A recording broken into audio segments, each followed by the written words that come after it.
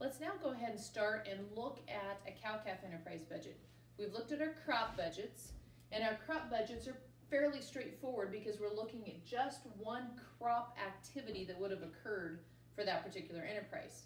On the other hand, when we think about livestock, there's more involved than just a bushel of corn or just a ton of alfalfa. We now have quite a few things happening, so our cow-calf specifically budgets are the ones that are going to be a little more difficult. So if we look at a cow budget, a ewe budget, or a sow budget, those ones have a little bit more activity going on because they've got themselves plus the progeny to include all the costs for. So we're going to look at a cow-calf budget. This example is in your text. And so again, hopefully as you listen to the videos, you also have your PowerPoint notes printed out for yourselves, or at least looking at it on your screen, because I know you can't see these small numbers when we're doing it. But at least that way I can point to things and I can describe things to you through doing it by video. So with this cow-calf budget, here's what we typically are going to do. Because we have got to consider the cow with her calf and everything else that's included in that enterprise, we're going to think of a cow unit as involved with many different aspects. So for this case, a cow unit includes the cow herself. It also includes the calves, and so we will describe the calves in just a minute. But the other additional things we need to remember is that there's also bulls that we need to, when we incorporate the costs into this, and we're looking at our costs, we want to put a little bit of extra cost in for some of our feed products and our vet products specifically to account for the fact that we've got some bulls. So this particular case looks at 0.04 bulls. That means that we're running approximately 1 bull per 25 cows, if we kind of put that on a percentage basis, okay? And so we're looking at, over the course of, if we had 100 cows, then we would be looking at 4 bulls included in that 100 cows. So oftentimes when these cow-calf budgets are included, we take things and we think about the percentage of each different item that is included per cow. So we've got 1 cow included. We've got a little bit of bull information we need to include in terms of just some costs, some breeding costs, and some feed costs for him. Then we're going to assume a calf crop percentage so we know how many we're going to be selling. Some of you, when you did it on your particular budgets and you had to look up the ones, specifically the ones I was noticing was the sheep ones, they would use a percentage, and where we're using 90% calf crop, in ewes it might be 180% because we're assuming that on average we're going to have singles, twins, and triplets. And so we're going to fall somewhere a little below that twin point, okay? So on the cattle, we're usually looking at a 90 to a 92% calf crop would be the most common values that we see most people use, but you can adjust that calf crop percentage to your own numbers. We also want to make sure and notice that out of all the calves we're going to look at that we're going to sell, we're probably going to keep back some replacement heifers too. So we want to put a percentage on how much is replacement heifers that are staying back in our operation. So here's what we're going to do when we think about those calves. These are listed as percentages, so we've got the things that we will actually sell and make revenue on from our cow-calf enterprise. We're going to have the calves out of those cows, okay?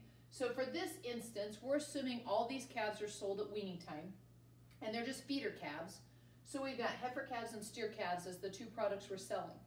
But we also know if we're keeping back replacement heifers, we're probably culling some cows, some older cows too. So that's another item that we are selling as part of our cow-calf enterprise. So here's what we do to determine how many of these we have available to sell, okay? And so what we're going to look at is we're going to say, okay, on the case of if I had 100 cows, we're going to take a 100 cow example this time. And then I'll show you another example where perhaps we change that and we look at your real numbers for your operations. But if I had 100 cows, okay, just a minute ago I said that the information for this particular budget was that it was a 90% calf crop. What that means is out of those 100 cows, they're having 90 calves. Okay, so if we have 90 calves total, for any enterprise budget for livestock, we always take those and we split it half females, half males. That's just the simplest way to estimate.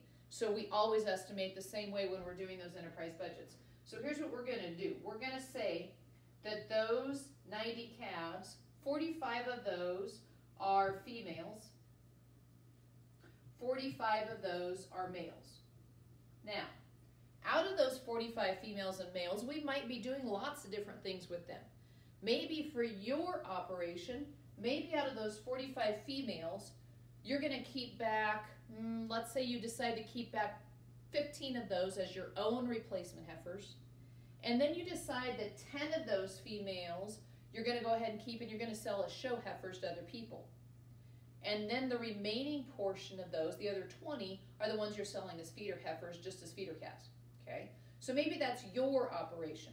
Maybe out of your 45 males, maybe you're keeping 40 of those as yearling bulls to sell to other people for bulls, and you're only culling 5 steers for feeder calves.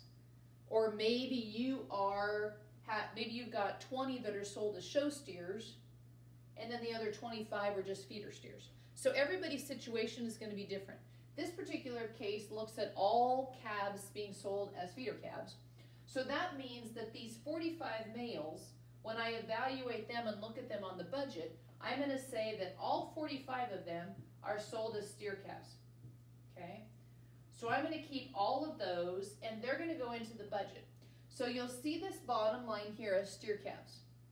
So out of 100 cows, if I've got 45 steer calves to sell, then if I want to relate this back, because remember our budgets are per unit. So our budgets are either per acre for crops or per head for livestock.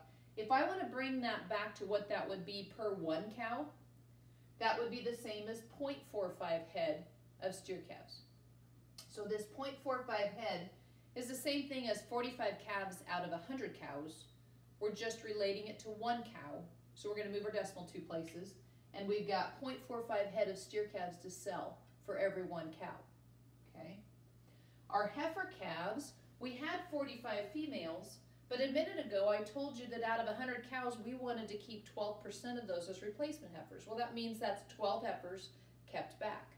So out of these 45 females, we're going to keep 12 as replacement heifers, and that's going to give us 33 feeder heifers to sell. So we've got our 33 feeder heifers. Those are also sellable items, so we're going to list that in our enterprise budget too.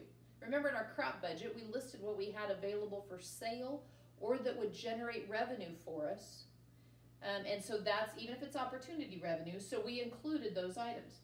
So our heifer calves are showing at 33%. In other words, out of 100 cows, we have 33 to sell. So out of 1 cow, we have 0.33. We're just moving the decimal 2 places.